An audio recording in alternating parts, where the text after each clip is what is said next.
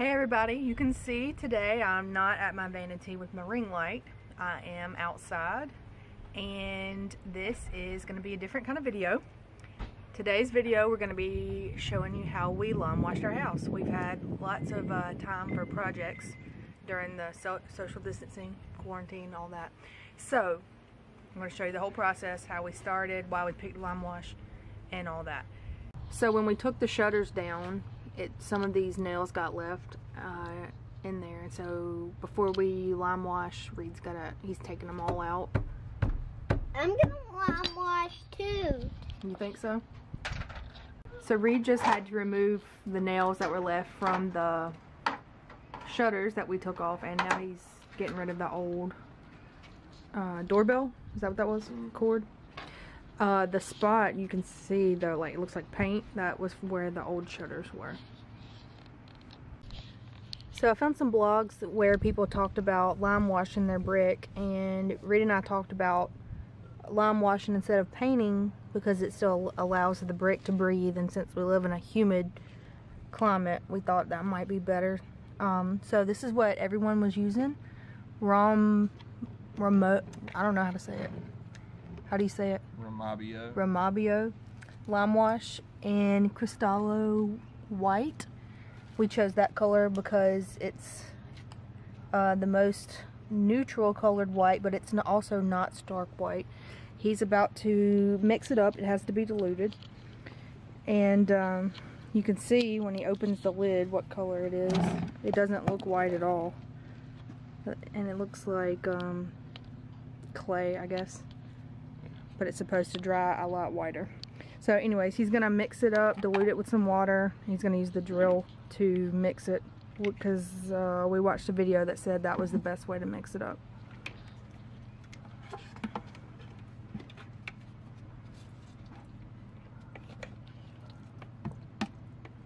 There are instructions on the bucket that tell you how to dilute it. One to one. It also comes in a 4-quart, you said, bucket? No, 4 gallon. A 4-gallon bucket, but these are we got 2 of the small, just 1 quart, right? One gallon. I mean, I don't know why I keep saying quart. 1 gallon bucket, because Reed calculated the square footage. We only have this red brick on the front of our house, so we saved money by not buying the 4-gallon bucket. Mama, guess what? What? I'm gonna paint. Hmm. I never painted before. Where you want to do this? Well, I thought you said Here. I could paint. You can, but you got to mix it up first.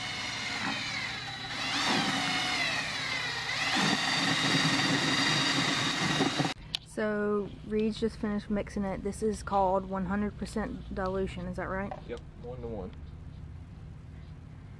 The look we're going for is for an opaque look, though. A lot of people that lime wash the brick will apply it and then like distress it, like take some of the lime wash off, but we are going for a solid look here, so we'll see. We did buy some, what are they called, masonry brushes or something like that, just in case we needed those, but Reed is going to try to spray the mixture onto the brick with this air sprayer. So part of the reason that we wanted to do something to the brick, originally we said we were going to paint, was because you can see here the addition that they added on or enclosed the garage, whatever they did, it's a different brick, and the mortar is even a different color. So I'm excited to see what the lime wash is going to look like.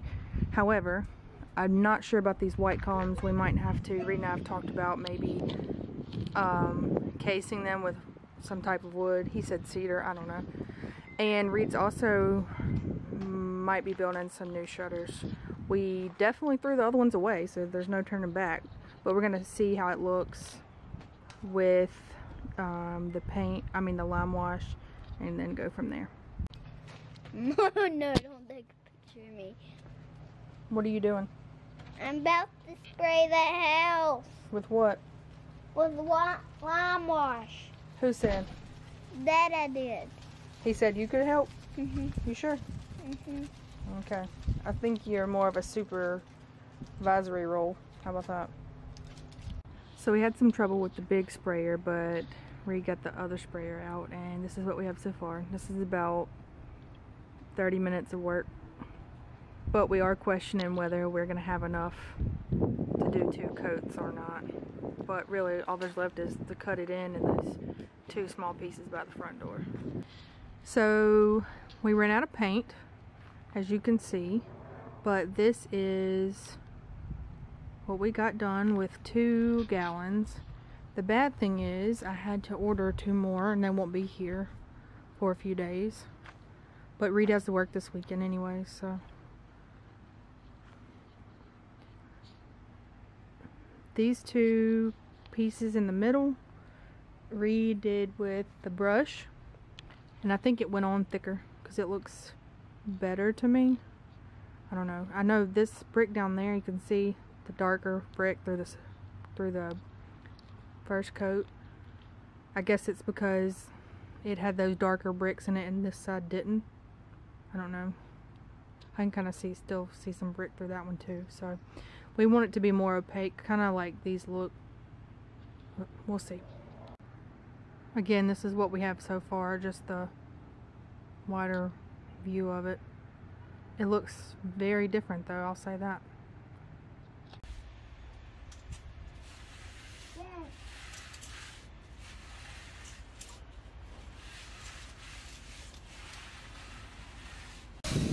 So we got the rest of our buckets in yesterday, and Reed's putting another coat on after he cut in.